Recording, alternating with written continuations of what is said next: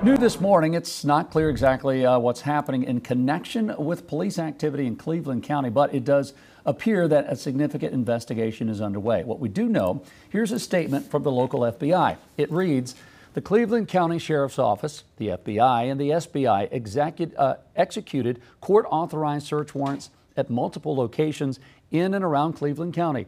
Those searches apparently took place yesterday, and as we learn more, we will bring you those updates.